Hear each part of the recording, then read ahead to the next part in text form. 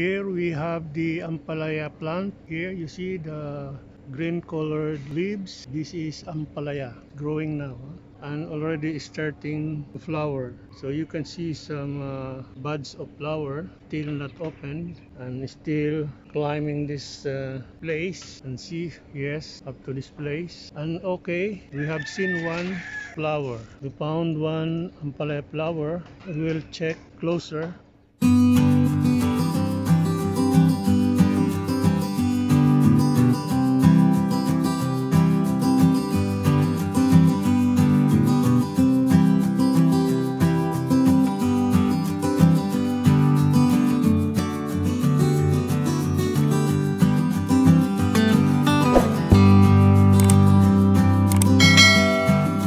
So this is our ampalaya plant, already climbing this place, going up, and it's already growing and longer, growing up, yeah, with green leaves here, climbing to this place. So as you can see, this ampalaya is healthy with bigger green leaves available now. Okay, and we observe also that it is starting to have flower buds. Here's the flower buds. Yeah, this one still closed, no?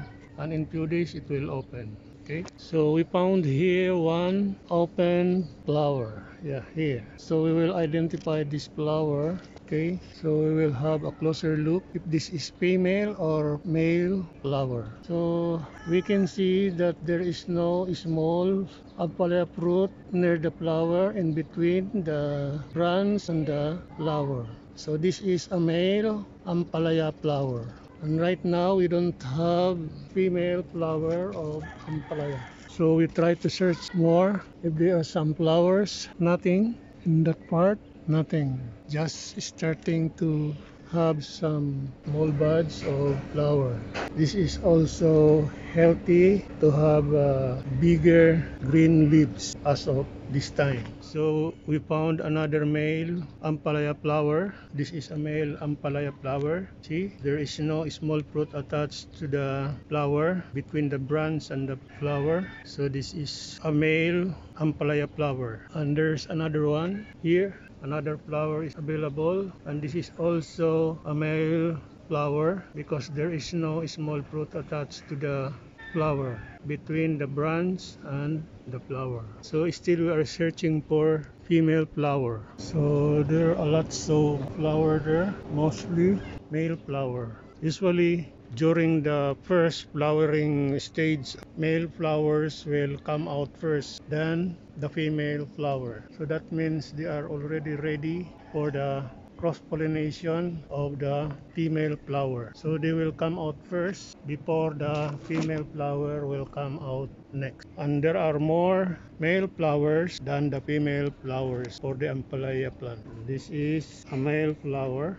Another male flower. Very soon we will observe the female flower of this ampalaya, and we will do the manual cross-pollination for this ampalaya plant. So we'll come back for the next observation of this ampalaya plant, which is already on the flowering stage.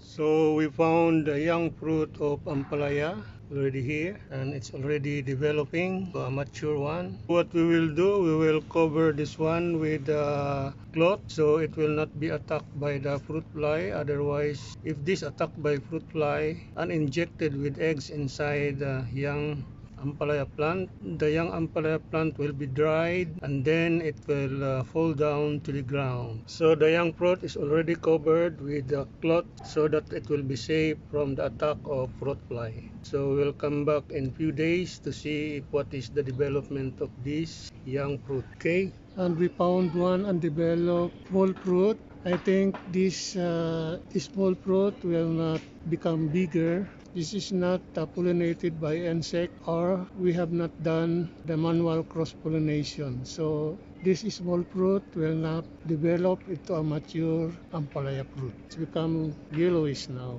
Here, so we found one small fruit already brown, already dried, and possibly this one attacked by fruit fly, injected with eggs inside the fruit, and the fruit is already affected, dried, and eventually it will fall to the ground. And this is happening if you will not cover the ampalaya. And this is the problem with the fruit fly attack. So it's better that it should be covered with plastic or cloth to safeguard the young fruit of ampalaya. So again, we will come back for another day for another observation of this ampalaya plant. Okay,